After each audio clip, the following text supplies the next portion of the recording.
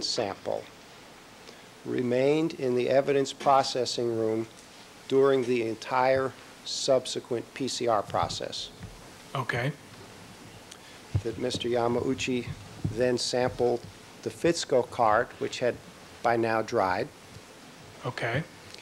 and that with each sampling, Mr. Yamauchi placed the sampling in a separate microcentrifuge tube. Mr. Scheck, what's your objection? My objection now is that the hypothetical has gone from assuming something generally to asking him to assume that Mr. Yamauchi in particular did certain things in certain ways. And I think that that's... Okay, that with each sampling, Mr. Yamauchi put the sampling in a microcentrifuge tube and capped it immediately. Okay, as each one is being processed. As each respective sampling was done. Okay. That he never had more than one microcentrifuge tube open at a time during this sampling process. Yes, that's important. Okay. Based on all the information that I've asked you to assume, can you comment on the likelihood that there was any sample-to-sample cross-contamination if Mr. Yamauchi used those safeguards? I think it would be extremely unlikely that any cross-contamination would occur. And then I think looking at the key also is to look at any of the results. And if those are negative, then they verify that. Okay, and I want you to assume then that all the substrate controls tested negatively and add that to the hypothetical. What would that contribute to your opinion on that subject? Would that include any reagent blanks and that? Yes, the reagent blanks, all of the negative controls in the PCR processing. Yes, that would contribute to that opinion. Okay. Now, what's the significance of Mr. Yamauchi never having more than one microcentrifuge tube open at a time? Objection at this point, Your Honor. Sustain. Rephrase the question. Is there any significance if you accept the hypothetical about Mr. Yamauchi never having one tube open at a time? What's the significance of that? Same objection. Rephrase the question. Is it significant that Mr. Yamauchi never had Rephrase more the than... question. What's the significance of not having more than one microcentrifuge open at a time? Microcentrifuge 2 open at the same time during the course of PCR testing? Yes, by following that procedure, that makes it such that one tube is not likely to contaminate the contents of another tube. In other words, if you open a tube and you have another tube open, then potentially these things we've talked about, such as aerosol, could occur. But by keeping it one tube at a time, you're not going to see that problem, and you're also less likely to cross-contaminate and mix up samples. When you say you're not likely, is there any scientific data to support the idea that these amplicons can go through the walls of these tubes? I've never seen anything like that, no. Is that why those tubes are made of whatever they're made of? Well, that's why they're made that way, and also they have secure caps on them. Okay. What is the significance of only working on one coin envelope containing a substrate control bindle and a stain bindle at a time? At this point, asked and answered. He's asked the hypothetical. Now he's going back through each detail of the hypothetical again. And it seems to me that that's cumulative, repetitive, and we did it the last time. Well, the significance of that is that there's less likelihood of any mix-up, and also there's less likelihood of any cross-contamination, because if the sample is all closed up, it will not be contaminated by an open sample. Because it can't get out? Because it can't get out, basically. It's enclosed. Okay. And the last specific question on this series, what is the significance of, you remember I asked you to assume that Mr. Yamauchi only cut a portion of one of multiple swatches that then went off to the PCR process. What's the significance of holding back all those other swatches, particularly if they're sent to other laboratories to do testing? Well, the significance of that would be that when that part of the examination, that initial part of the examination is done cleanly, then that can also be checked by having other laboratories run those particular remaining samples. What you gather from that is that if one were to make the hypothesis that there was some contamination, one would expect that this would be at best maybe some sporadic contamination. In other words, it's unlikely that all these swatches would all get this bit of contamination. So by having these swatches in reserve, one can check those against the other results. I want you to assume hypothetically that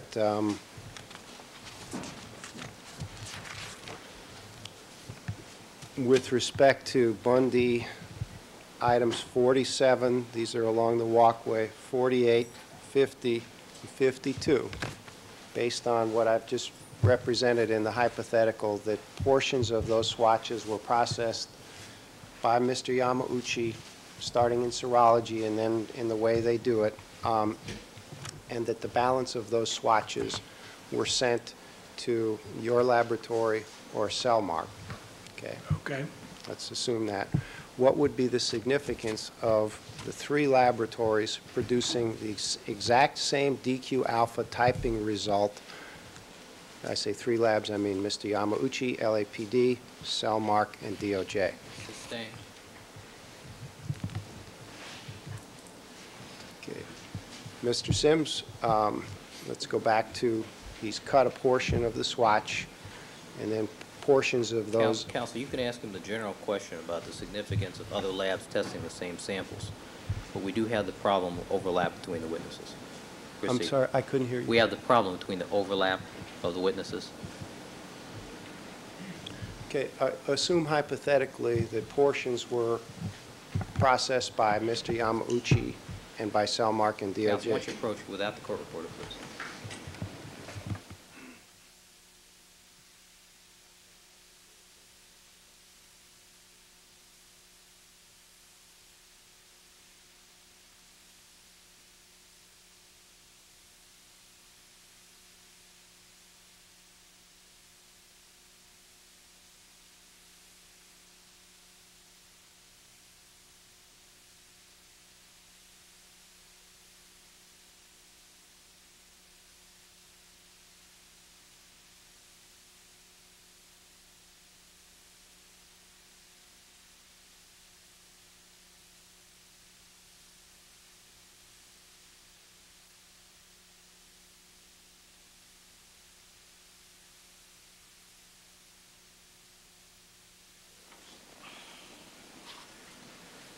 Thank you, counsel. Proceed.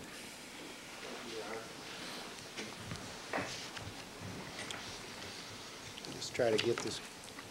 Mr. Sims, what's the significance if samples are sent to different labs of each laboratory getting the same test result? Well, again, by having these multiple swatches and by having different laboratories get the same results, that indicates to me that these are, in fact, valid results, that there's no evidence at all that contamination occurred. Okay, are you familiar with the concept of handling, or strike that? Are you familiar with the term of handling a sample downstream in terms of processing things in the PCR process? Yes, I know what that term means. Could you describe that for the jury, please? By processing samples downstream, and I'm working from my left to my right, what I would normally do would be to start with the evidence samples on my left, have those tubes in a rack on my left, and then move in this direction of work so that, for example, the reference samples would be, and reference samples would be like victim and suspect samples, that sort of sample. Those would be downstream in the direction that I'm working. So these would be to my right as I'm working. Why would you do that? Well, the concern would be that if you were to have any sort of cross-contamination, you wouldn't want the reference samples to cross-contaminate the evidence. Particularly in a typical case, you're worried about the suspect sample cross-contaminating the evidence samples, for example, in a rape case or something like that. And so why is processing it downstream a solution to addressing that problem? Well, because, again, this goes to having one tube open at a time and working in a certain order, that makes it unlikely that any possibility would exist whereby the suspect sample could come back this way into the evidence samples. Because you've processed it at a later time. Yes, you processed it at a later time downstream. And you familiar with the Amplotype user guide? Yes. Okay.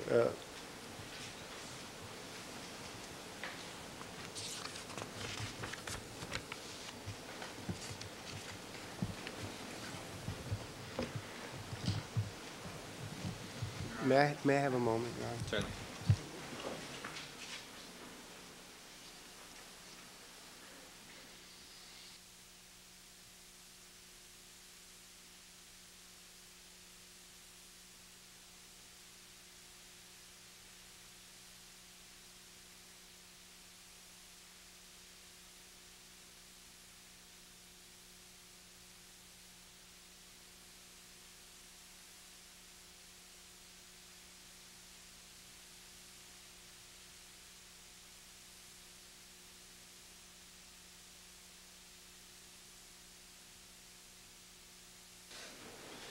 Mr. Sims, just to revert back for a second, if Mr. Yamauchi consumed all his samples in testing, okay, assume that, all of his samplings in testing, I would, Mr. Sims, this PCR process, the way you do it, is it consumptive testing? Well, one of the advantages of PCR is that you don't have to use up all the sample, if that's what you mean. In other words, you can get by with using very little material and still get a result, and that saves some material. It conserves evidence. Okay, but what you test, you consume? Yes, what you extract, you consume, except for the portion of the extract that you didn't use for the typing, for example. So, and just to revert back to my hypothetical, assume that early on cuttings were made and tested and consumed. Okay. Yes. And then you later got samples. Yes, now I understand what your question is. In other words, those samples, those portions of fabric that have been extracted are no longer useful to us. We would need new portions, unextracted portions of fabric. And you tested different swatches. Yes, I tested different physical pieces of cloth than the ones that Mr. Yamauchi tested. Okay.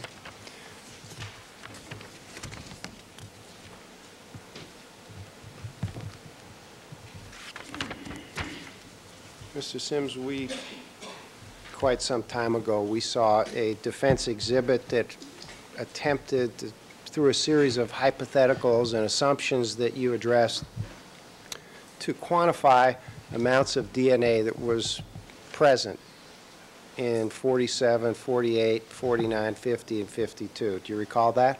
Yes, I do. And you yourself processed item 117, which was collected from the rear gate at Bundy on July 3rd. Is that true? Yes, I did. What is the significance of comparing, to you as a scientist, of comparing how much high molecular weight human DNA is left in the Bundy stains to how much DNA is in item 117 that was collected on July 3rd from the rear gate at Bundy? Well, I don't think that's a particularly significant comparison, because the Bundy samples were clearly the ones that included 47, 48, 49, and 50 were clearly degraded. So a lot of the human DNA would appear to have been degraded in those samples. Okay, we'll talk details in a few minutes, but is there anything about the comparison of items 47, 48, 49, 50, and 52 with 117 in terms of how much DNA there that suggests scientifically that item 117 was not on that gate on June 13th? objection to the form of that question. Sustain, rephrase the question. Is there anything about the comparison or the attempt, I'll withdraw that. What, if anything, is there about Mr. Scheck's hypotheticals, which you were directed to assume numerous things, about the amount of DNA, human DNA, that was in 47, 48, 49, 50, and 52 when compared with 117, that relates to whether or not 117 was actually on that rear gate on June 13th. Sustained. Is there anything about the amounts of DNA that were contained in those items, 47, 48, 49, 50, 52, when compared with 117, that provides any scientific information about whether or not 117 was on that rear gate on June 13th? Same objection. Sustained. You can ask whether or not there's any relationship to their relative age.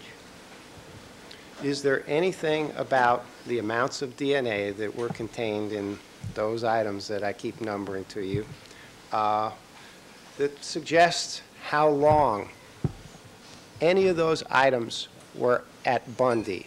49, 47, 48, 50, 52, when compared with 117. No, again, I don't think it's the amounts of DNA that are significant. I think the significance is probably in the collection, the drying process. Okay. Let's talk about 115, 116, and 117. You've had a chance to examine and process 115 and 116 as well, have you not? Yes, I did. I processed those 3 samples from the rear gate.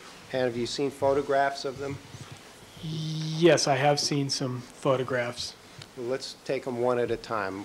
What is there, your observation of the photographs and of 115 and your examination of 115 that might shed some light on how long these things were there? That calls for speculation.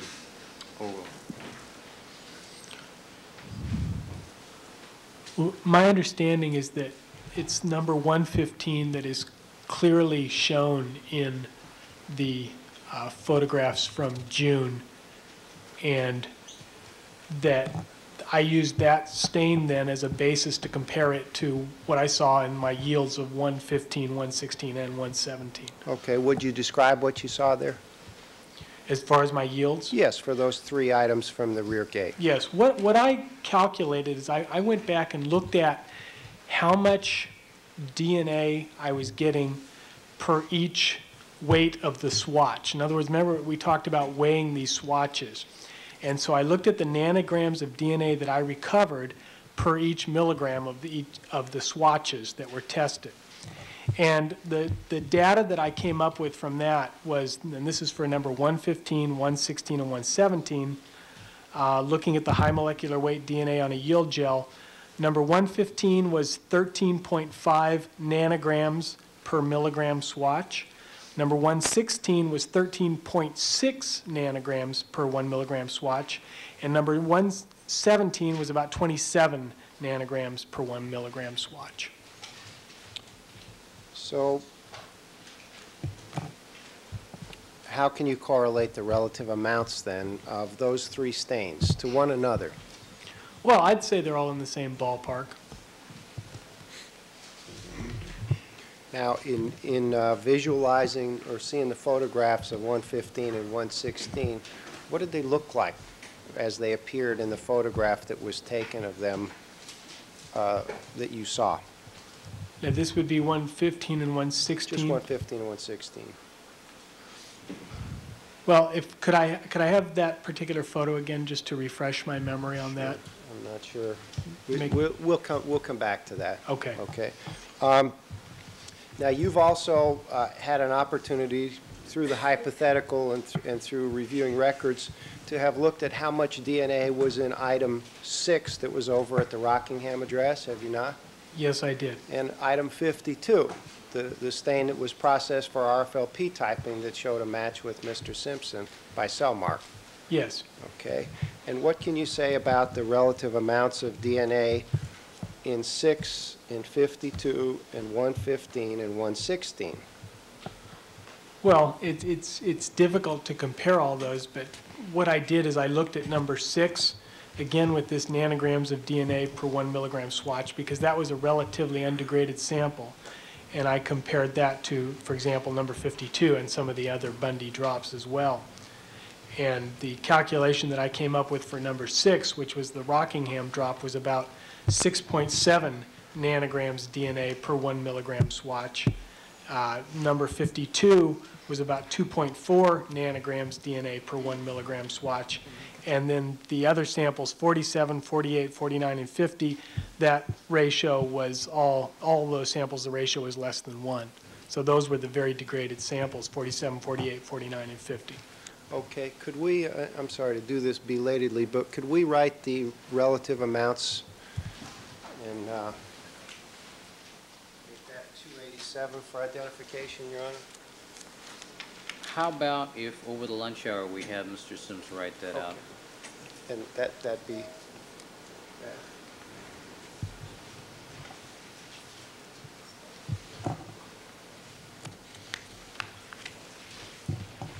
now, did you also make a comparison, I think you just alluded to the sample, between the kind of DNA that you saw in item number 6 from Rockingham and the kind of DNA that you saw in item 48 along the Bundy walkway? Yes, I did. What can you tell us about that? Well, I can tell you that there was what I felt was significantly less DNA in that 48, that Bundy drop, than in the Rockingham drop. How do you know that? Just by doing this type of comparison, and also by looking at the yield gel determination to show that there was a degradation present in that number 48 sample, the Bundy drop. I mean, this was a degraded sample. And how do you know 48 was degraded? Well, I could see evidence that there was some bacterial growth on it, for example, that there was high molecular weight DNA of non-human origin, which suggested to me that it was probably bacterial.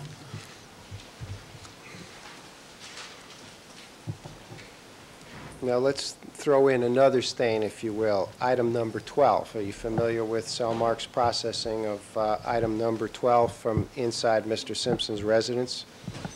Yes, my understanding is that there was a significant amount of high molecular weight human DNA that enabled them to get an RFLP determination from it. And have you reviewed those records too to see the kinds of DNA that was present there? Yes, I believe we did that particular sample very early on in our workup on this case. And you reviewed actually some of Cellmark's reports on that? Yes, I'd like a moment to check that, because Sure. this was, I believe, back in August. Mr. Scheck, do you want to see what report he's looking at?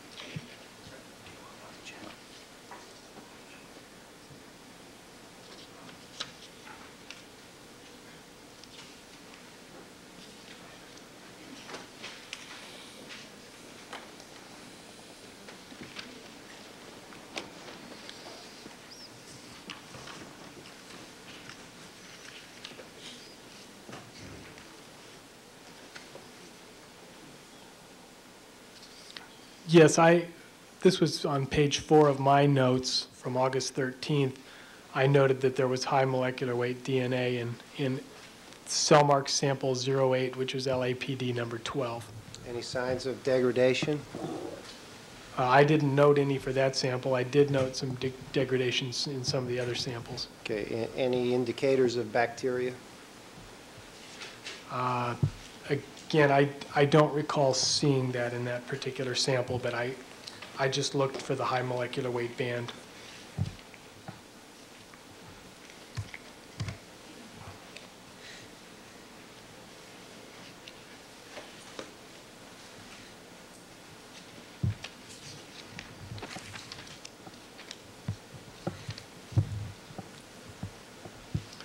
That's all the information I have. Okay, so far we've discussed 115, 116, 117, 6, 52, 48. and 12. Yes. Just generally speaking, I don't want to belabor this point. What is the impact of bacteria when it comes in contact with a fresh blood stain? Well, the blood stain provides nutrients for the bacteria to grow. So what the bacteria basically feed on that, and then they thrive at the expense of the blood stain is what happens. And that's why sometimes you can't type stains? Yes, that's one reason. Okay. In your observations of 115, 116, and 117 when they were processed by you, did you see any signs of bacterial-caused degradation? No, I don't recall seeing any bacterial degradation. The type of pattern I did see with the Bundy drops, I don't recall seeing that with those rear gate samples. Do you want to check just to Yes, make sure? I'd like to review that yield gel just to confirm that.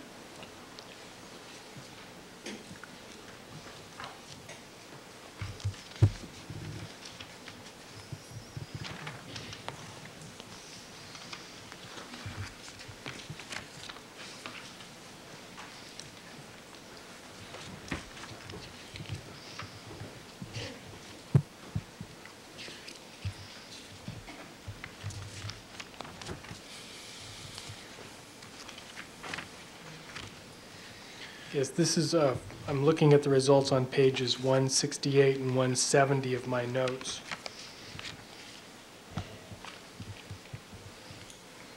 I did not see that type of bacterial degradation pattern on those samples that I did see on the Bundy drops that we subjected to a yield gel. Okay. Assume that item number 12, the Cellmark RFLP result, that was obtained from inside a residence and there was no apparent presence of bacteria. Would those assumptions be consistent with the kinds of results that Cellmark obtained on that sample? Yes. Okay. Assume further that 52, the drop that was obtained from outside in the driveway at Bundy, Okay. that's a different surface or substrate than all the ones along the walkway, 47, 48, 49, and 50. Yes, that is a different substrate. And are you familiar with the kinds of substrates that those are, those two areas? I don't mind the general inquiry, but I think no foundation for this question. I'm going to overrule it because, you know, the jury has been out. They've seen the diagram. They know what the search is. I understand. I'm just saying, as far as Proceed. Yes, my familiarity is from the scene photographs that I have observed, and I noted there are some differences in the substrates. And what would those differences be? Well, particularly with the drops that my understanding are inside the gate, inside the rear gate, that looked like a somewhat soiled, or there's a lot of vegetation around that particular area, whereas 52, my understanding was that was more out by the carport, away from vegetation. What's the significance of that in terms of the observations that you made about the stains that were inside the gate along the walkway? Well, again, assuming there was less soil in that particular area, for example, or vegetation, those could be the sorts of sources for bacterial growth. So if 52 was away from that type of substrate, it would most likely suffer less than the Bundy inside drops.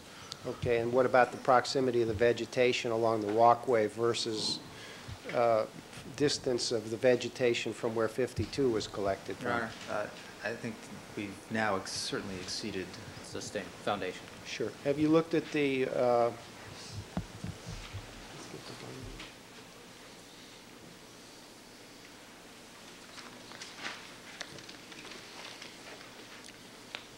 Counsel, I mean, haven't we made the point, the jury's been to the crime scene, they know where the vegetation was, they know where the plant growth was, they know about bacteria effect on the degradation process? Okay. Mr. Fairlow, why don't you hang on? So what effect does bacteria or does this biological material have when we're talking about bacterial-caused degradation of blood stains? Well, again, that kind of material could provide the bacteria, for example, that would cause this degradation. Okay, let's compare the surfaces along the walkway with the painted rear gate that 115, 116, and 117 were removed from. What's the significance of the different kinds of surfaces that pertain to these items and bacterial contamination? I think this is asked and answered. Over. Well, again, assuming that those surfaces are away from this type of vegetation and soil, then they would be less likely to be degraded in this process. What about the painted surface versus the walkway substrate surface? Well, again, assuming that it's a fairly clean surface, then that would be less likely to have the soil or vegetation on it than something like a walkway near vegetation. All right, ladies and gentlemen, we're going to take our recess for the morning session. Please remember all of my admonitions to you. Don't discuss this case amongst yourselves. Don't form any opinions about the case. Don't conduct any deliberations until the matter has been submitted to you. Don't allow anybody to communicate with you with regard to the case. We'll stand in recess until 1 o'clock, and Mr. Sims, you may step down. You're ordered to return 1 o'clock.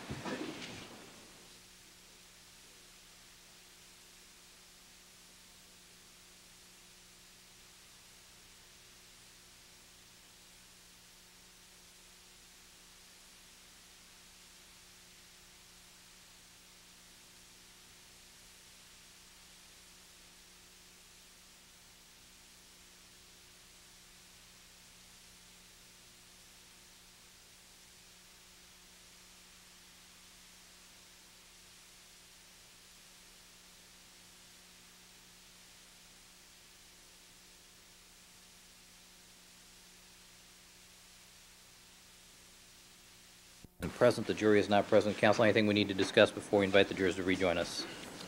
Your Honor, just our intention to use the stereo microscope and have Mr. Sims describe what he saw when he looked at these samples or these socks, sometimes in the presence of Mr. Blake, way back in November. So there's nothing new he's going to testify about, but I'm not sure if the court has had a chance to look at it. If you want to go ahead with what we have, I don't have a lot more. I hate to try to predict, but less than 30 minutes, so this might be the time to take it up or just take a break. All right. Mr. Scheck, any comment? Mrs. Roberts? I'm not sure what...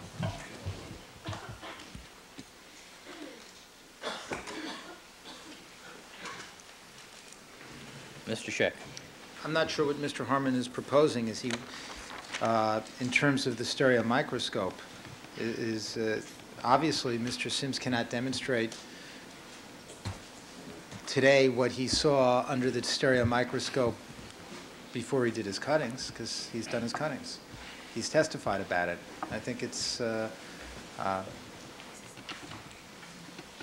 don't see how that's within the scope of the redirect examination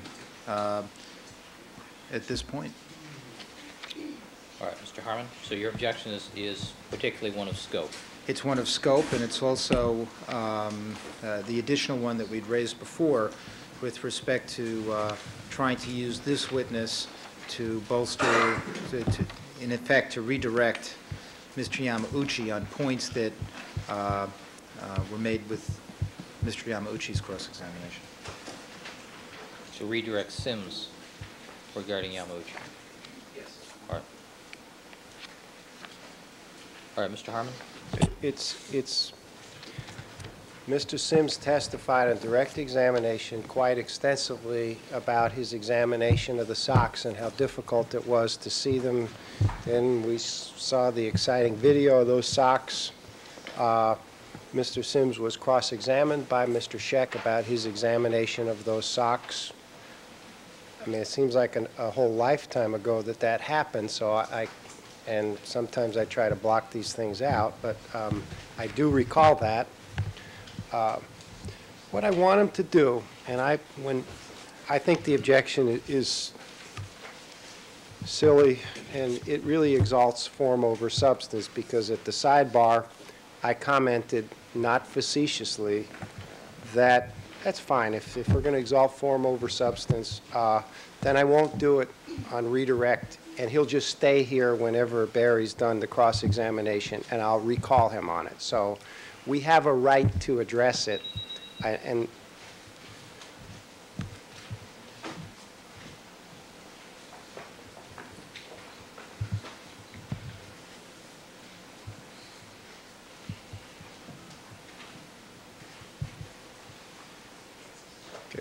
we have a right to address it, and I'd hope for once we won't exalt form over substance and let us address it while he's on the stand now. I believe it's within the scope of the redirect examination.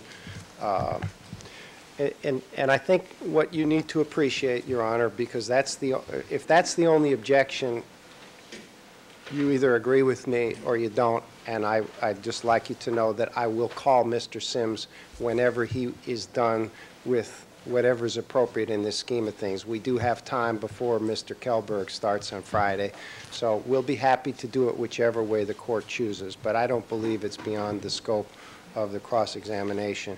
If you'd like me to get to the substance of the proposed testimony, I'd be happy to do that too. Would you make me an offer? Sure. The offer of proof is that Mr. Sims testified in great detail about his examination of the socks. If the court had requested that I provide notes. It's not written up in the report because it's not a reportable event, as a lot of things are not in the final report.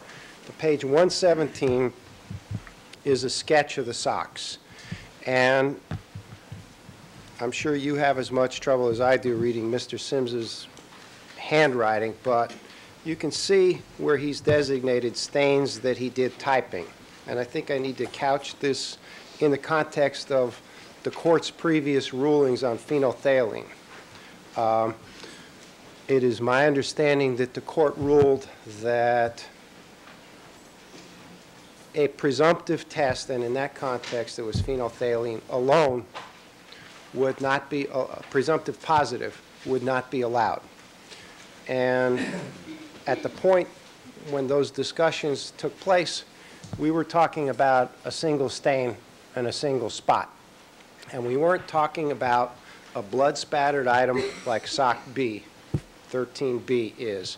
We were talking about, as I recall, single items where no further testing of those items, because they were single items, existed. And I think, to me, that's a major distinction, because that wasn't before the court at the time. This sock had, the area in question that Mr. Sims, and it's the only one that we want the jury to look at, if you look towards the rear above the ankle of the sock there's a designation of 42B1. And Mr. Sims did these orthotolidine presumptive tests in numerous places on both sides of the socks, focusing on sock B, which is the only sock that we're interested in showing to the jury at this point. Mr. Sims tested 4 areas on the opposite side of the sock that's shown on 117, where he did orthotolidine and did not sample and do further testing. I just say that for background. So there's 4 presumptive positive areas on the flip side of the picture that you see on page 117. That's not what we want to show the jury, Your Honor. But that's background information. On the side that's shown on page 117, there are 3 areas where Mr. Sims did the presumptive positive test, orthotolidine, and no typing was done. We only want the jury to focus on the stain that you see below 42B1. Mr. Sims represents to me that that's approximately 1 centimeter away from the stain that was typed. Now, I know what Mr. Scheck is going to say, and I know what you're thinking about this, Your Honor, but rather than debate And what is that? the previous ruling, well, this could be a different stain, or this might not be blood. And by the court's earlier ruling, you've put us in this catch-22 that the only time we could use a presumptive positive test result is when we have then gone on and tested that precise sample to do further confirmatory testing. And the only problem with that is, while that may be safe, that's the time that we could care less about a presumptive positive test, because all of these tests that we do are human-specific. So we've proved by the actual testing or typing results that this is human blood. I think the court needs to view this circumstantially and say, is there some confidence that this sock, which has 7 as yet untested areas that all give positive presumptive results, that also has 3 other areas that have been tested and proven to be consistent with persons involved in this case, is there any reason to exclude this presumptive test? Because we want the jury to see that spot where he did the orthotology, because you can see it. You can see it today. They couldn't see it yesterday, but it's here, and they can see all the other spots too. In other words, you're saying that once we isolate that location, you're going to have Mr. Sims testify that he did a presumptive test, got a positive, and that if you look at that same exact spot under the stereo microscope, that you'll see reddish crystalline objects consistent with being blood. Is that what you're saying? I don't mean to put words in his mouth, but words to that effect, Your Honor. Yes, that's it. Let's see the microscope. Assist here.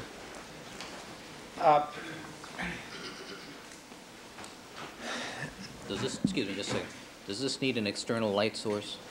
No.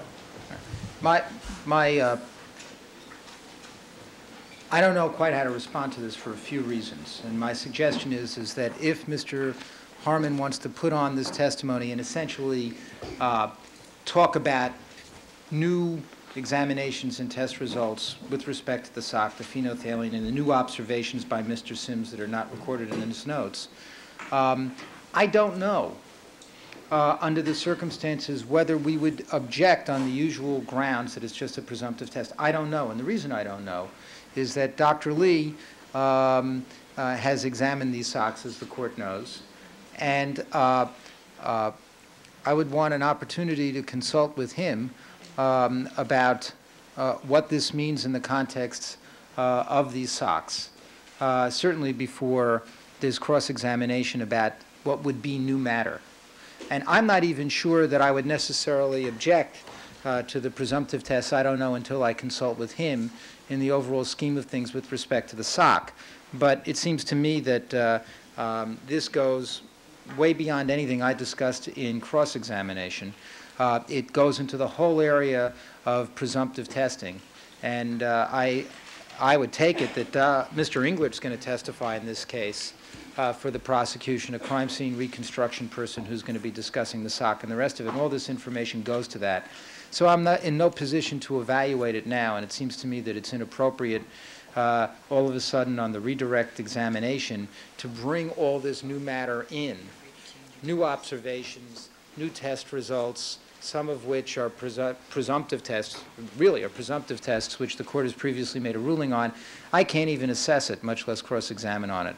So it would be my position that he should call him at another time if he wants to introduce this. And in fact, I could even make it easier, because if I get an understanding, and it's a little unclear to me exactly what it is, but if we can get an understanding as what it is he's observed, where he's observed it, what his test results are, and I can consult with my experts, I may not have that presumptive objection. I'm not saying that's going to be the case, but I may not. So I can't assess this, and it's unfair to raise this now on redirect. I really can't assess it.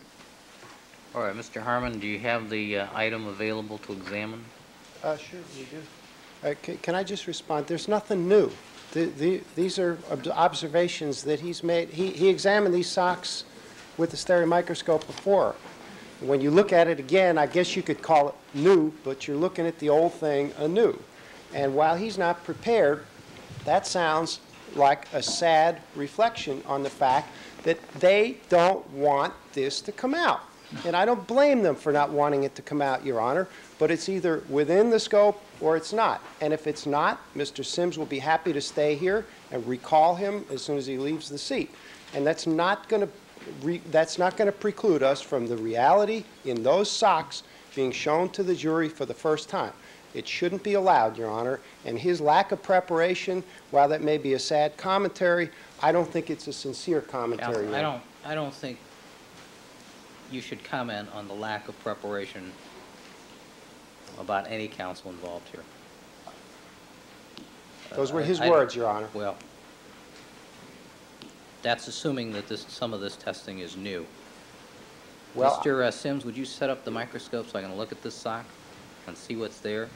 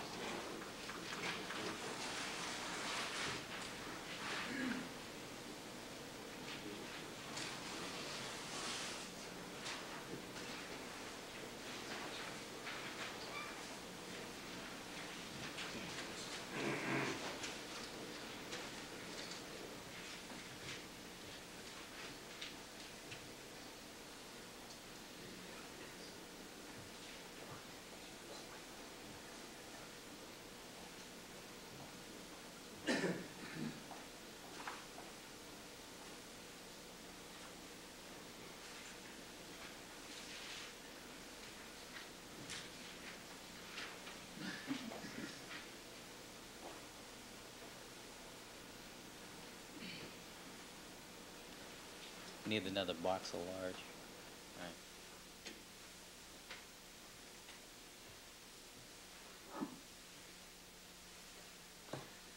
Yeah, why don't you give me the box?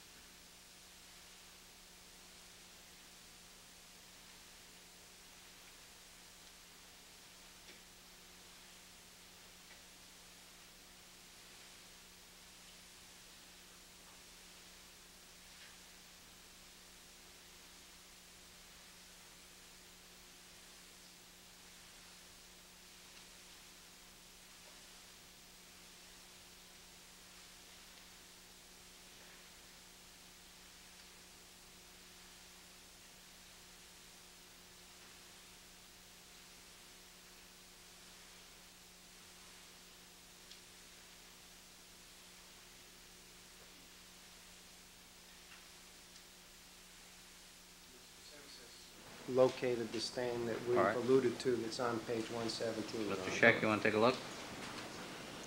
Whatever that's worth. How much, but I'd like to.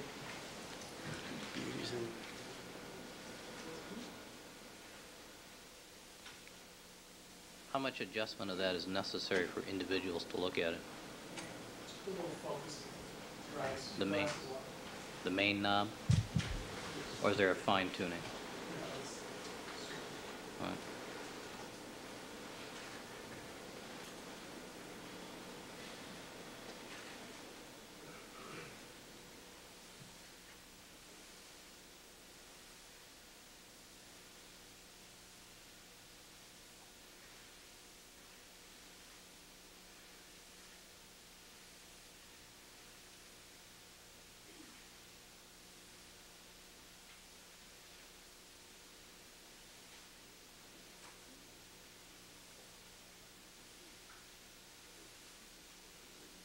Mr. Darden?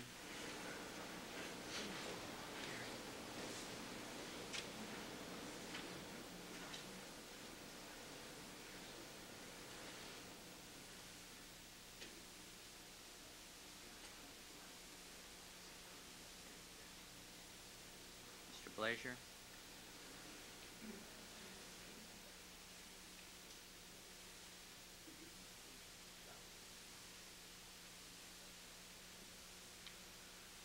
All right, Mr. Bancroft, would you go to the seal, please? No photography, please.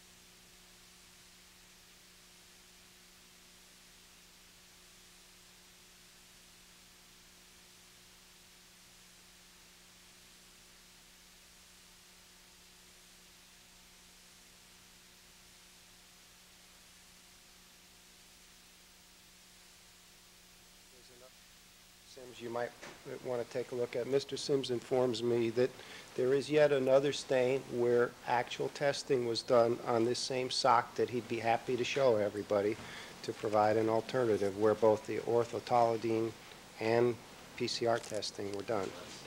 Okay. And then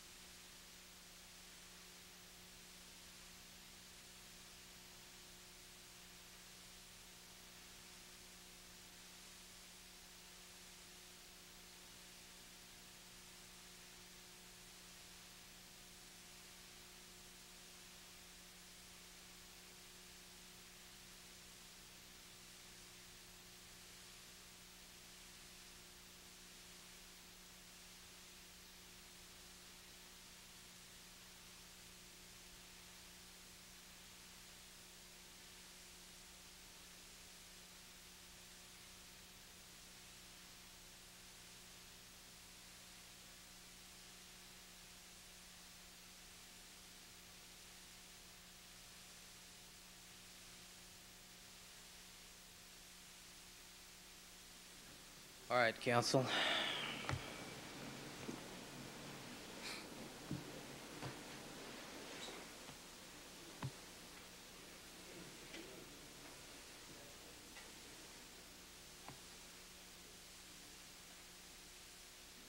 Mr. Harmon. Yes, Your Honor. I'd propose it's the same presumptive test that was done elsewhere. It's confirmed in numerous other areas. I'd like the jury to see both of them. I realize how subtle they are, but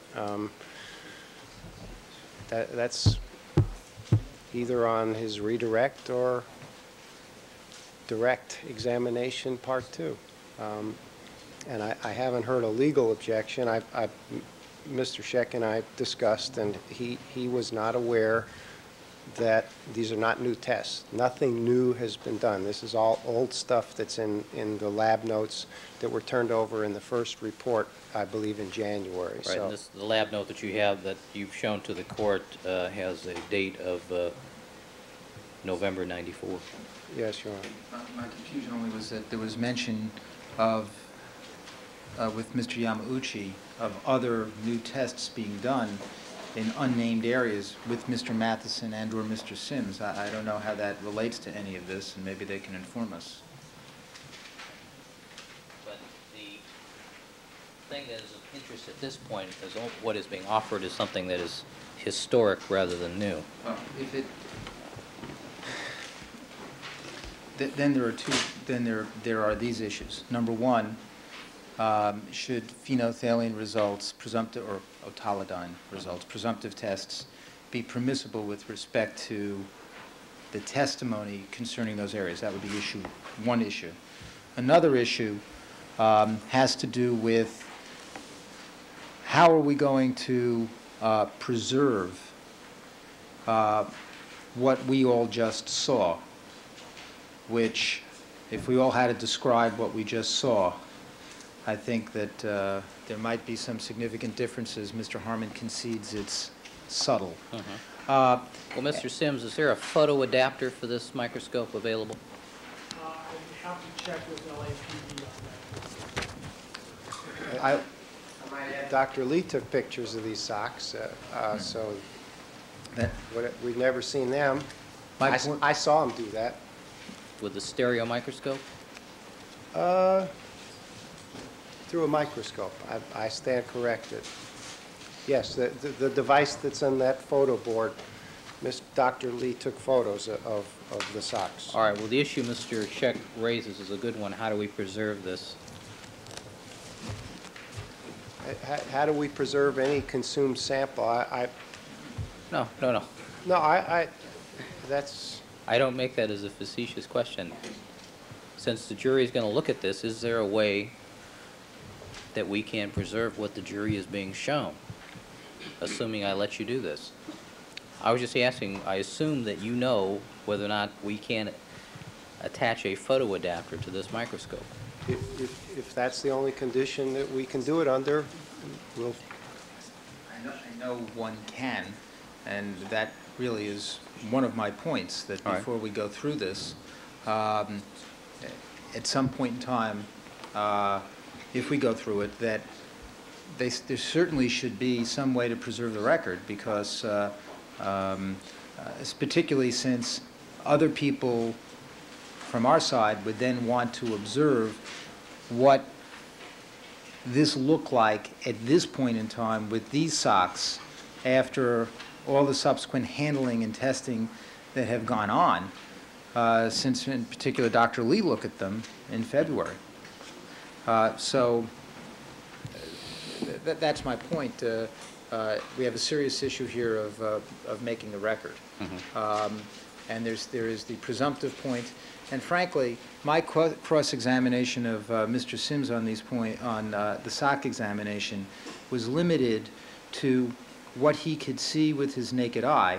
And I believe his testimony was that every stain he cut out for testing he could see with his naked eye, and those were the points I made with him, and that was it. So I think that this is, Beyond again... the scope. Yeah. All right. On this photography stuff, I don't remember us taking pictures of the glove when it came out. I don't remember us taking pictures of the knit cap.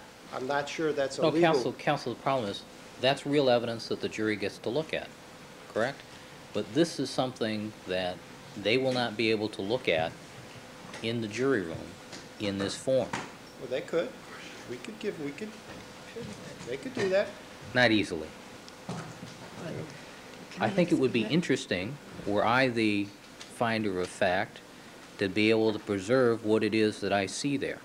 Now, what I see there is an ultra-fine weave, appears to be a synthetic material because of its shininess, obviously not cotton. There appear to be these little reddish spherical items interspersed within these small weavings, and they appear to be dispersed over an area to the top of what I saw there, not in the center. It would be nice if we could preserve that. I just asked, can we do that? That's not a condition. That's- We're working on that, Your Honor. That's what we're doing right now, Your Honor, we're checking. At a minimum, what we could do at this moment. But I have to say, since we found out that LAPD doesn't have video cameras, they may not have photo adapters. Maybe someone will donate them when they hear that, Your Honor. What I was going to suggest at a minimum, Your Honor, to save time, is that what we could do is take a photograph of the position of the sock under the microscope to preserve the positioning so that it could be repositioned again when we have the photo adapter, and then take the photograph that would preserve the view, so that we wouldn't waste any time. All right. And we could do that at this moment. All right, the other issue is whether or not I should allow testimony regarding the presumptive testing on the sock.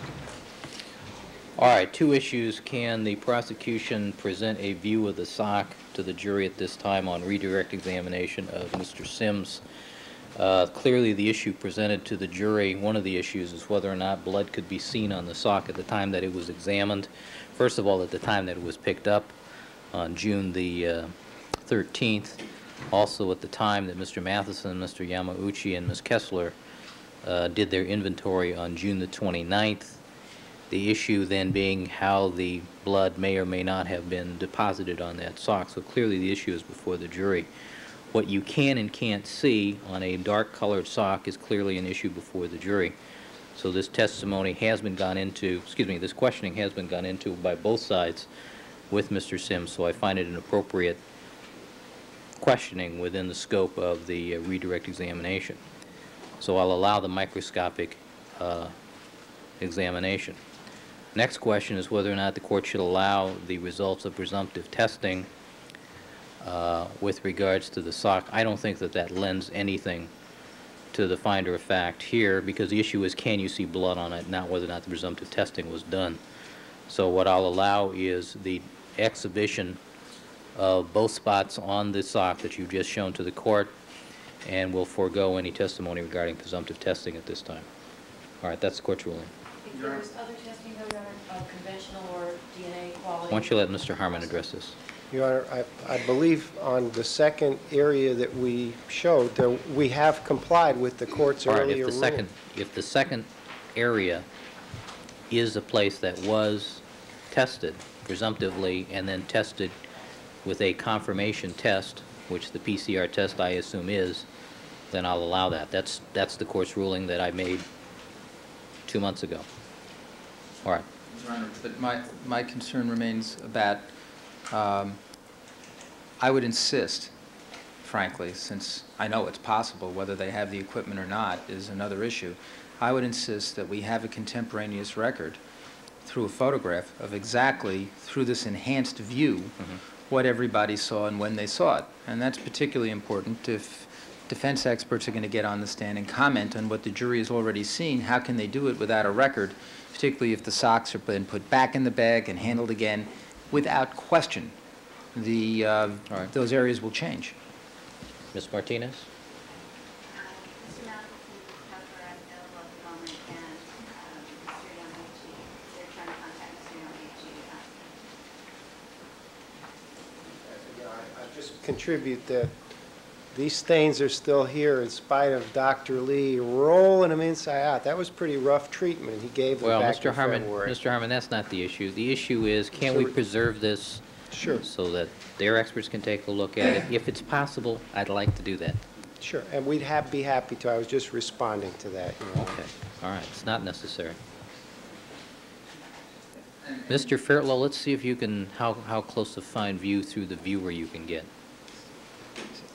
There are, if this is any assistance, there are devices which attach to these microscopes. I know, I have one at home. If I had known, I would have brought it with me. And there are problems here in terms of being able to get the stereo view. I understand. And if it helps, it was my recollection that we had asked at one point whether they had such devices available at the LAPD. In fact, I think the court recalls this discussion. And I recall we had this discussion because Dr. Lee or somebody had to rent a microscope for one of our... Yes, and I recollect that. So my recollection is that, and don't hold me to it, is that we may be in a futile search at LAPD to get the device that's necessary to create this documentation. Well, what we may have to do is draw a pencil outline of that sock and the way it is, and I'll have to have the bailiff sit here all night and guard the sock till we get a microscope.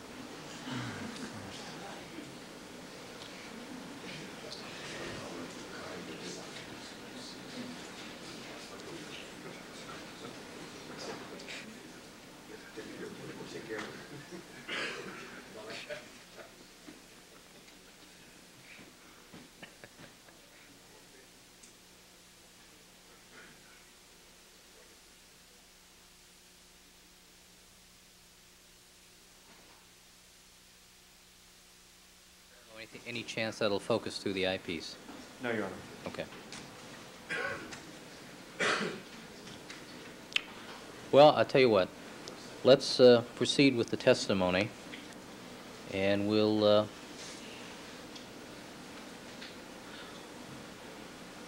what we should do also, we have an expert here, and if he's the one who positions the sock, he can make notes as to where he positioned it, and then have... Oh, I understand that. I understand that. But I'm just trying to do this as easily as possible.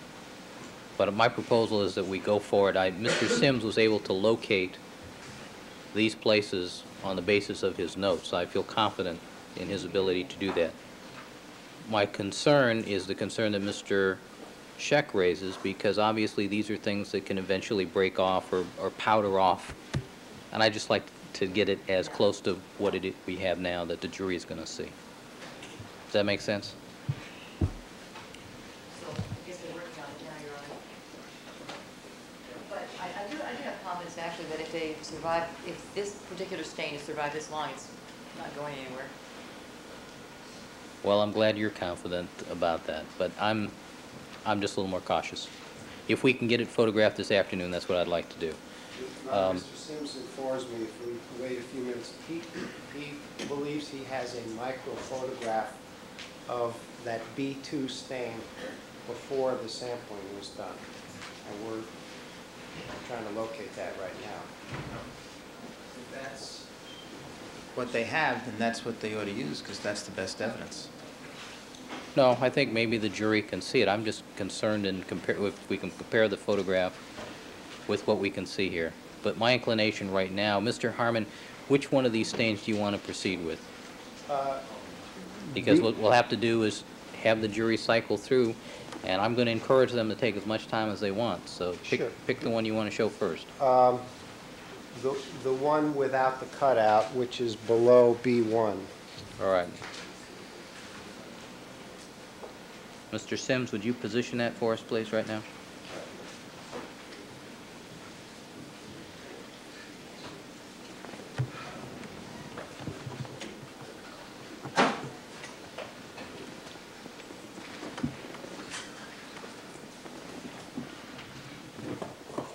Those are large.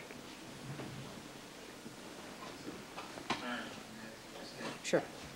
How's this going to work? So he'll position the microscope, all right? The jury will come down, they'll take a look. We'll then put a guard here. How am I going to... No, I'm being facetious, counsel. I'm sure we can find a photo adapter for a microscope between now and 5 o'clock. Well, no, but then let me go on. This will end at some point, and I'll be able to get up and ask Mr. Sims some questions We're going to have to leave it there like that. No. I think Mr. Sims was able to locate the first sock, first spot on the sock by referring to his notes and other landmarks that are on the sock. I mean, there is a regular pattern to the sock, and there's regular decorative interweavings in the sock. He can locate those items and refocus for us. And we won't roll them up, we'll just fold them and put them back into the bag today.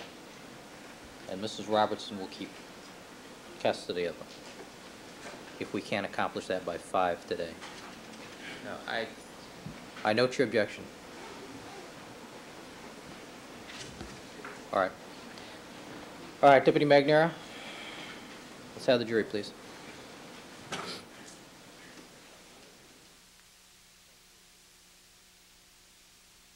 Start with this right now? I can do it. Okay.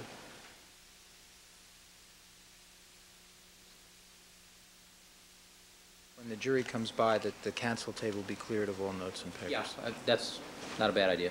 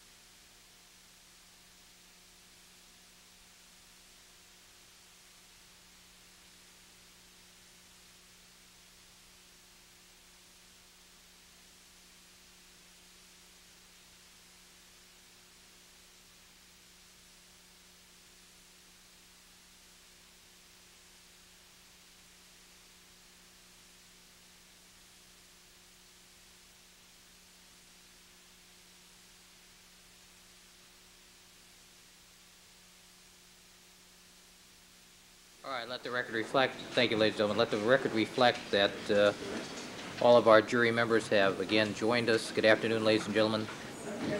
My apologies to you for the longer than normal lunch hour back there. I had some evidentiary issues that I had to rule upon before some items are shown to you, and we had to set some of the physical evidence up to show you. All right, Mr. Gary Sims is again on the witness stand undergoing redirect examination by Mr. Harmon. Good afternoon again, Mr. Sims. Good afternoon, Your Honor. Mr. Sims, you were, sir, are reminded you were still under oath, and Mr. Harmon, you may continue with your redirect examination. Good afternoon, ladies and gentlemen. Your Honor, at this time I'd like to have marked as People's 287 for identification the chart that we made up over the lunchtime. Yes. Reflect, I've given a copy to counsel.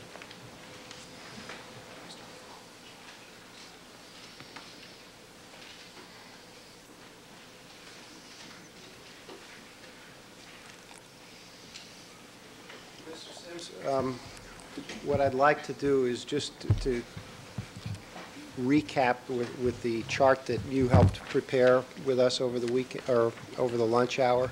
Okay. Okay. What I want to do is just kind of discuss your numbers real quickly in the groups from which these stains were collected, namely 47, 48, 49, and 50. Okay. Okay. Could you tell us what your figures were for 47? For 47, it was 0.9 nanograms DNA per 1 milligram swatch.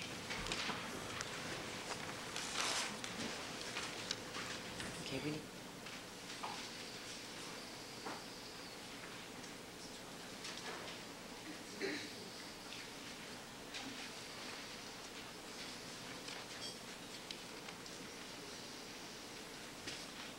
So 47 is 0.9. Yes.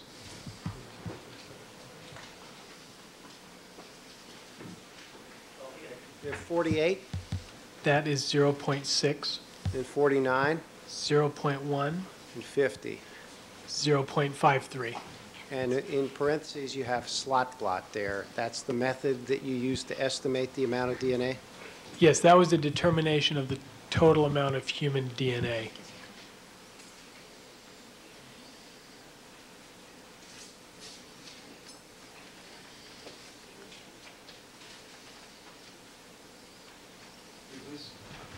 And if you look at the monitor, I just want you to look at the area that these were collected from. That's 47, Okay, 48, okay, 49, okay, 50. okay. Okay. And substrate looks comparable in those four? Yes. Okay.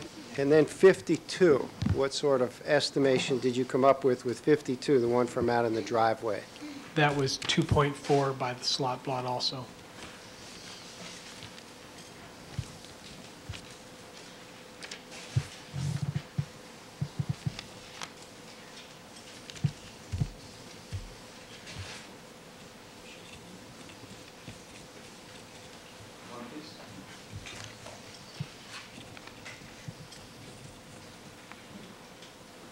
Okay, that reflects your quantification from 287 Yes, by the slot blot method again? yes. Okay.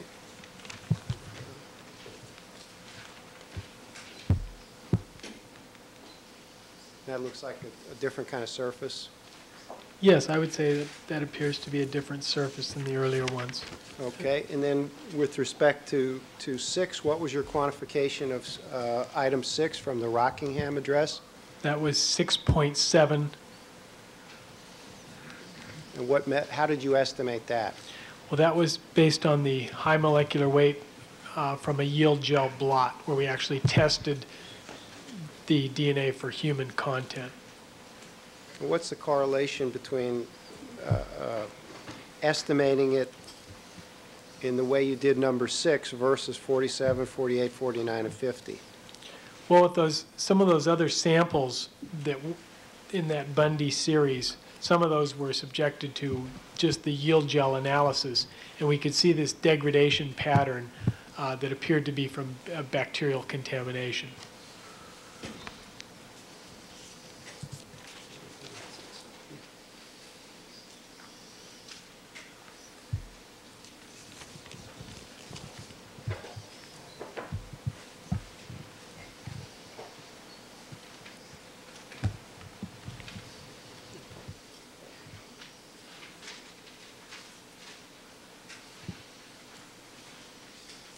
And 6 looks like a different surface. Yes, that driveway looks different. Okay, let's move to,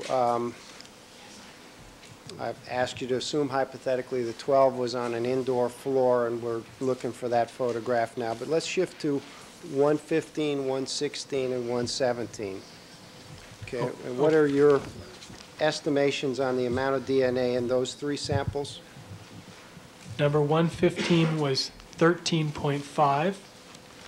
Number 116 was 13.6. And number 117 was 27.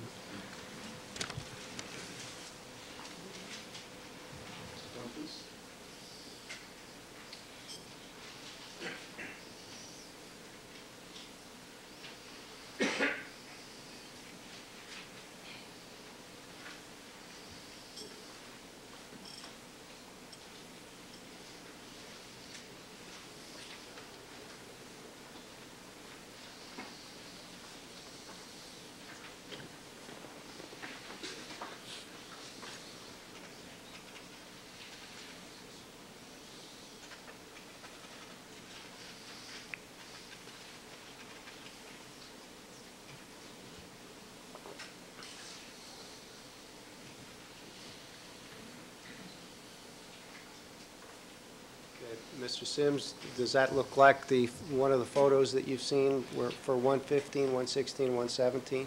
Yes, I believe I've seen that photo or a similar photo before. Okay, and let's show you a close-up of that. Does that look like one of the other photos you've seen? Yes. No, I think the record reflects these are July 3rd photos. Yes.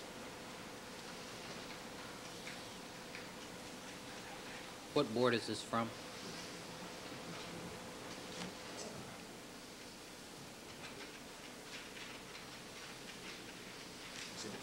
Exhibit 53, Your Honor. All right.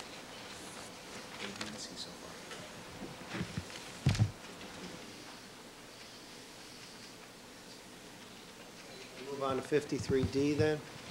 It's a photograph of 116.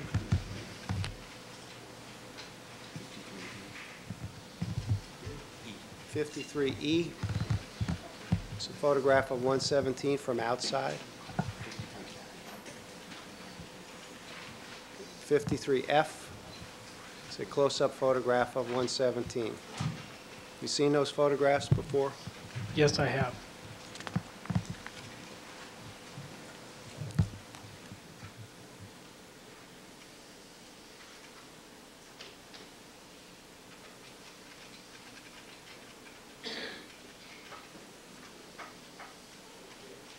I'd like to put up 48A, Your Honor, the perspective of the walkway, which includes numbered stains that Mr. Sims has seen individual photos of. Do you recognize that, Mr. Sims? I think this is the first time I've seen this perspective photograph. Your Honor, at this point, I think the jury's seen it. It's foundational at this point to ask him to comment on Redundant. photographs he hasn't even seen. Redundant, 352. 352 and foundational objection at this point. All right, let's move on. Okay. Mr. Sims, I want you to assume now, we've talked about, you've seen the areas that these things were collected from, you've commented on the differences in substrates. I want you to assume that items 115, 116, and 117 were collected on July 3rd, 1994, okay? Okay. And they were, that a criminalist was specifically directed to collect those stains, okay? Okay. That those stains were collected in the same fashion as the stains were collected on June 13th at Bundy, okay? Okay. They were taken directly to the lab to dry, Okay. that they were in, Object to any more questions along this line because there's, on foundational grounds with respect to the absence of testimony. All right, that's premature then. Proceed. that they were in the plastic bags, which the other items which were collected on June 13th were originally placed in, for a shorter period of time. Overruled. No foundation. Overruled. Okay? Okay. Now, you've talked about bacteria getting in there and chewing up the human DNA. If there was no bacteria on the gate, as opposed to the bacteria that you saw at the Bundy crime scene, Objection to this form of this foundationally in terms of this hypothetical. Oral. I'll withdraw that. You saw no signs of bacterial contamination or degradation in 115, 116, 117, right? That's correct. I didn't see that pattern that we did see in some of the other Bundy, in some of the Bundy drops. Okay. Is it surprising that you see the amount of human DNA that you do in 115, 116, and 117, given the assumptions I've just asked you to make? Well, objection to the form of that question calls for Sustained. speculation. Is there Raise any, the question. is there anything remarkable about the amounts of DNA that you see in 115, 116, and 117, given that you don't see any bacterial-caused degradation? Same objection. Sustained. Raise the question. You didn't see any bacteria in 115, 116, and 117. I saw no evidence of that bacterial degradation pattern, no. Okay, and what is the significance of that, not seeing any bacterial degradation, in light of the amount of DNA that you saw? Objection to the form of that question. Over. Well, the significance that I see in this is that there's no evidence of the kind of massive bacterial contamination of these samples that was seen in some of the other Bundy samples. So in other words, I don't see the evidence of that. So it's not surprising to me that we recovered a good amount of DNA out of these samples to work with. And if 115, 116, and 117 were in fact there on June 13th and there was no bacterial-induced degradation, would you expect to see what you saw when you analyzed those samples? Yes, that's a reasonable expectation.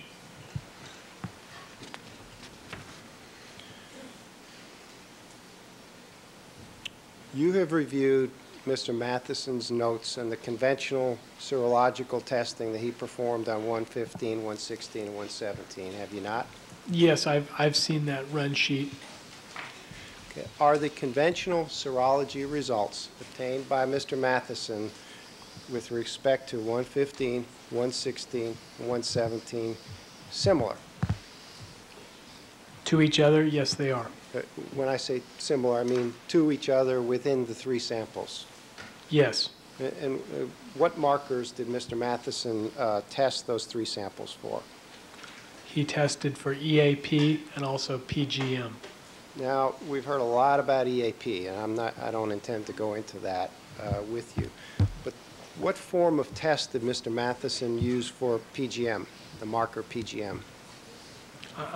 I'm sorry, a little more, could you give me a little more information? Sure. Do you know what kind of test he performed for the PGM marker in those three stains? Yes, this was protein electrophoresis. And did he perform PGM subtyping? Yes, it was actually a PGM subtyping system. Okay. In your years of doing conventional serology, both for prosecutors and defendants, is that a marker that you've tested frequently? Yes, very often. And did you keep abreast, and do you keep abreast of the scientific literature about the PGM marker? Yes. What can you tell us about the term strike that. Is the term persistence of some technical significance in this area?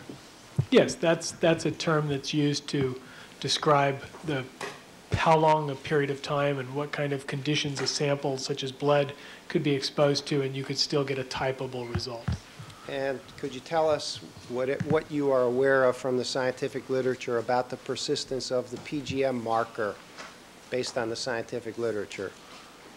Yes, it's a, as far as enzymes are concerned, we would consider it a fairly stable marker. In typical laboratory studies, laboratory prepared blood stains, it might persist for something like a month, 2 months, 3 months, something like that. Now this is at room temperature. And those are, you said, laboratory prepared stains? Yes. Could you tell us what that means? Well, what that generally means is that somebody takes a fresh blood sample, puts it on something like a clean cotton swatch material, and then just lets it sit at ambient conditions, usually indoors. And what's the range on this, that the studies have shown that the PGM marker persists under those conditions? Well, again, it would go from something like about a month out to maybe several months, something like that. It's a fairly broad range. What can you tell us about, you've told us that the results are comparable for all three stains, is that right? Yes, the results as reported by Mr. Matheson were all comparable. And when you say comparable, can you tell us what results were obtained? Well, for all of the PGM samples, no activity was observed. What does that mean? That means that you don't see any of these bands on the gel. You look in the lane where that sample was run and you don't see any of the bands. Does that mean that the marker did not persist in the way you described it a little bit ago? Yes, it's gone off or lost its activity. And again, that assumes that the test was performed correctly and the standards give the proper results, and they appear to in this case. What sorts of things have an impact on this losing the activity for the PGM marker? Well, again, sometimes with proteins, a lot of different biochemical reactions can take place, such that it'll be degraded. to a point where it may just lose its activity altogether. Or what usually happens is especially with PGM, it goes through a series of reactions until it gets weaker and weaker, and then it's just no longer detectable. What's the impact of just time alone on a stain that's been allowed to dry? Well, with time, any stain would, and not unpreserved, in other words, left in the environment, the ambient environment, it'll get to the point where it's no longer typable. What about sunlight? Yes, sunlight could have an effect on something like that. Or what kind of effect? Well, again, it would no longer be typable. And the EAP results that Mr. Matheson obtained on those 3 samples, 115, 116, and 117, what were they? Again, no activity was detected. Do these comparable results that were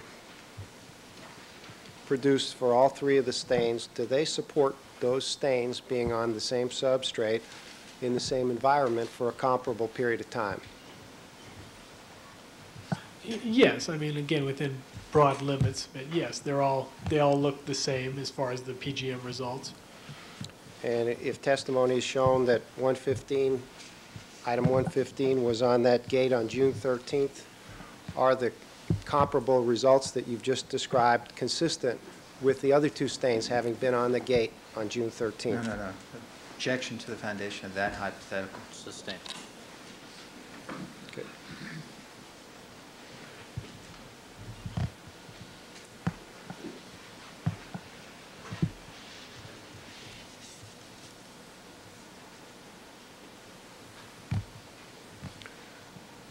Is there anything about your review of Mr. Matheson's testing and your review of all of the data in testing for 115, 116, and 117 support the conclusion that those 3 stains were on that gate on June 13th?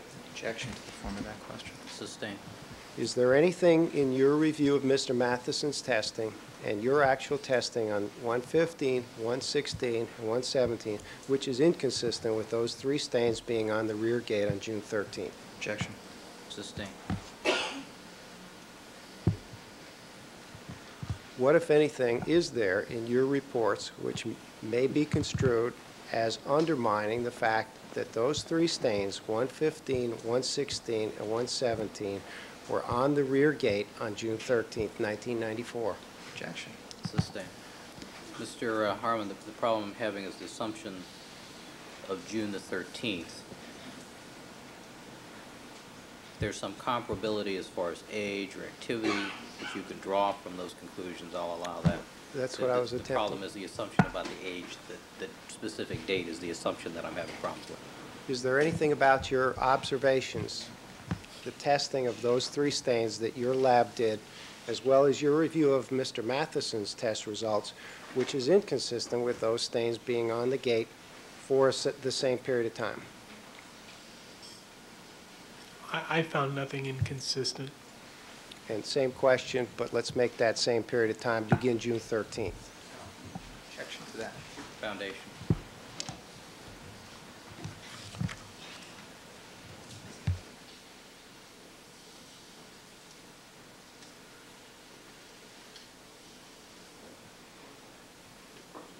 Mr. Sims, is there anything that you've seen in your review of Mr.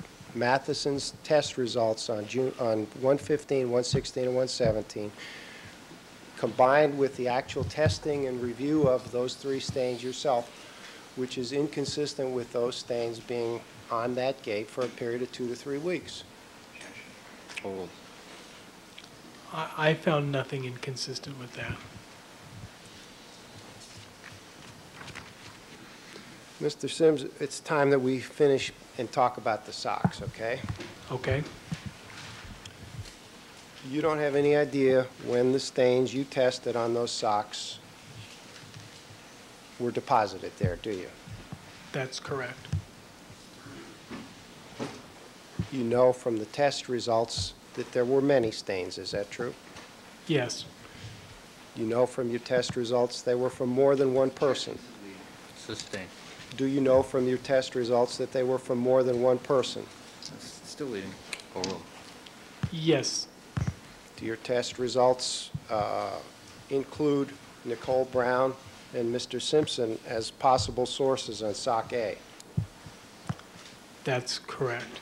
Do your test results include Nicole Brown from among the 3 reference samples as a possible source on sock B? That's correct. You previously described numerous microscopic stains on sock B between the 2 stains that you typed as being consistent with Nicole Brown. Is that correct? Yes, within that area of the sock, yes. Those about a dozen? Something like that, yes. And you previously described that there was no apparent blood which soaked through from 13A1 to the opposite side of that sock? Your Honor, I Sustain, that's bleeding. want to get on with this. It's all leading. Was there any apparent blood which soaked through to the opposite side of the major stain that you tested from Greg Matheson's cutout at 13A1? Oh, Well, again, when I laid that sock out and looked at it, I didn't see any evidence for that. In your opinion, you strike that. You've looked, and we're going to look at the socks through the microscope, but how many hours did you scan these socks using the microscope for? It would be very difficult for me to estimate that, but many hours, I would say many hours, looking through the microscope and then also looking at them macroscopically. Having spent many hours looking at the various stains and keeping in light the results that you've produced, your typing results, when the blood which you've typed as being consistent with Nicole Brown appears dry, okay? Okay. Is it just as difficult to see as the blood that you've typed consistent with Mr. Simpson's blood? Objection to that hypothetical. Sustain. Rephrase the question.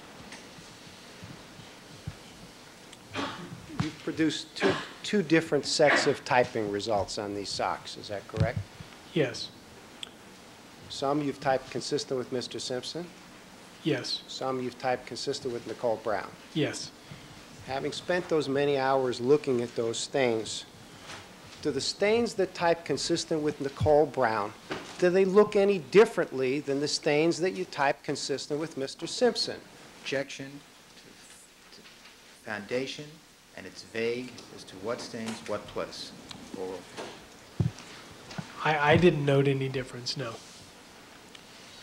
So of the 2 different typing results that you produced, were they equally difficult to visualize? Seems facts not in evidence in terms of what's visualized. Sustain.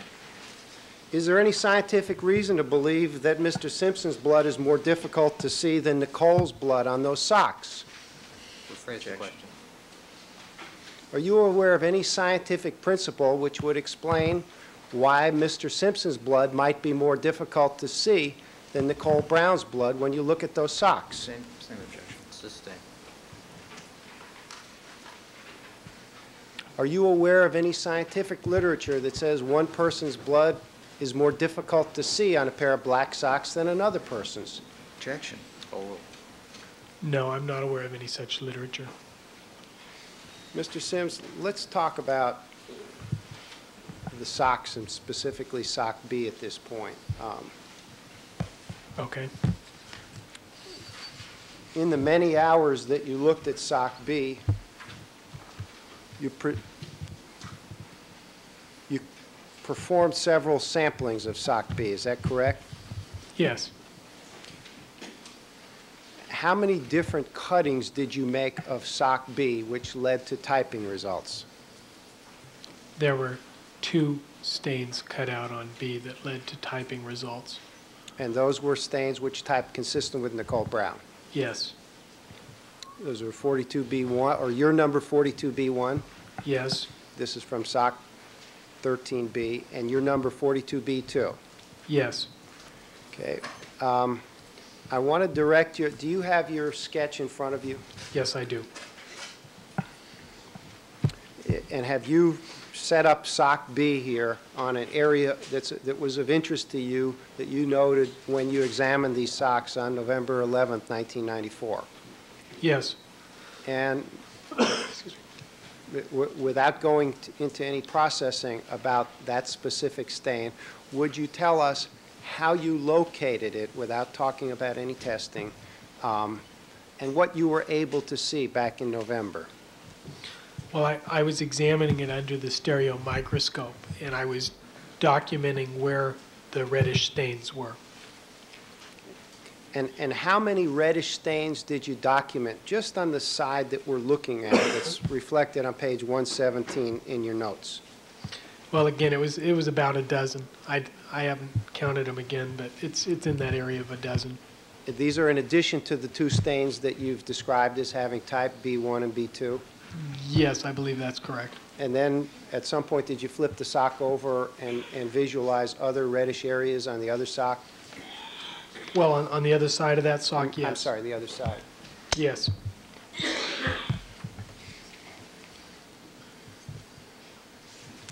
Your Honor, may I have this sketch projected or marked as 288 and projected on the Elmo? Right, People's 288.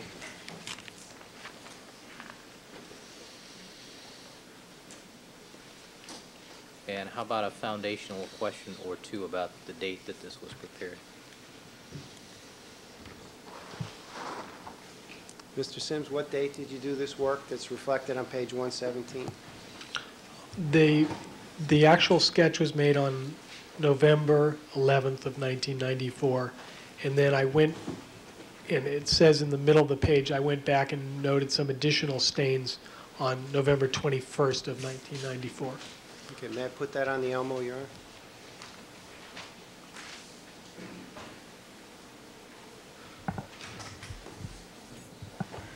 What I'd like to do, Mr. Sims, I think we've covered both sides of the sock now. You saw 4 on the opposite side of the sock, 2 stains that you typed, and then 12 other little areas on the side that's on 288, the sketch, right? Yes, about 12. Okay, and you have already set up the stereo microscope on one of those areas, is that correct? Yes, I have. Okay, could we have that up too?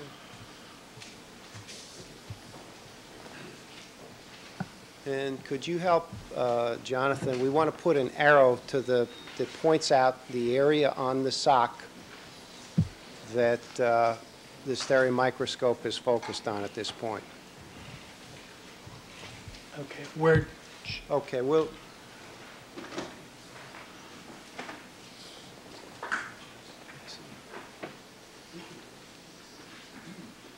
Mr. Sims, can you step down and help direct Jonathan to this?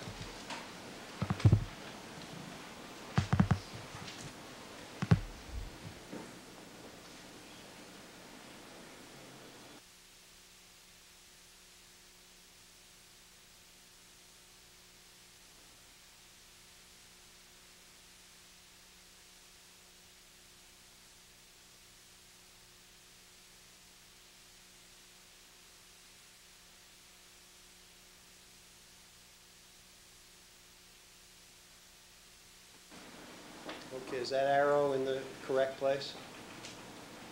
yes. Okay, and now, go ahead, you can have a seat again. Could we capture that, Your Honor? Please. Please. Thank you. That'd be 288A. Yes, 288A. Okay. Now, Mr. Sims, you've looked at the sock this morning under the stereo microscope that's before me on the counsel table, have you not? Yes, I have.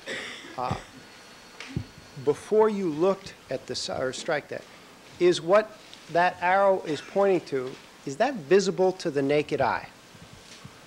It's only visible to the naked eye under if you illuminate it strongly and get the proper illumination, you can sort of see the discoloration. Okay, and you reviewed this sock B this morning to locate the area on 288A that we just showed on your sketch there? Yes. Does it look the same as it did when you looked at it back in November of '94? I don't notice any difference. It appears to be similar. Your Honor, at this point, Mr. Sims, what do you see at this location? At this particular location, I see some reddish staining. It's almost like a fine powder that's over the black fibers that are present. And you can see that under the microscope, you can see well the difference between the reddish area of the stain against the background. And have you seen that reddish staining in other areas, for example, in an area 42B2 that we'll have the jury look at later on?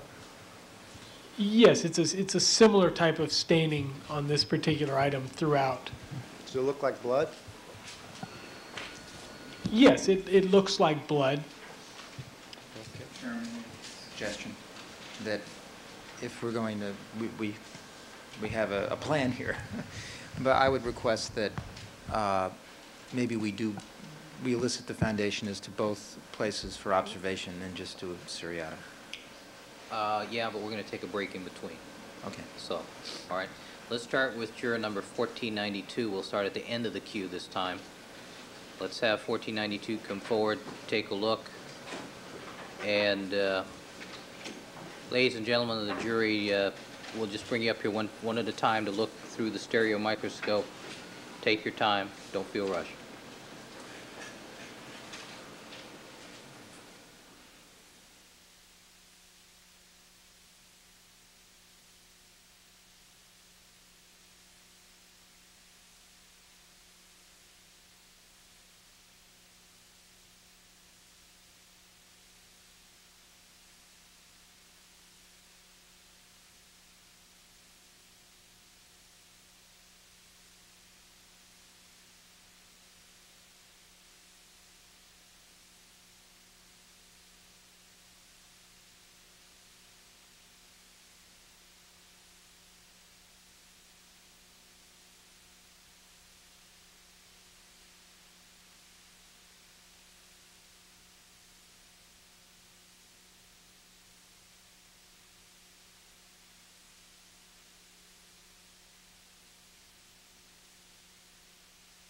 Up so that we can come on up. Thank you.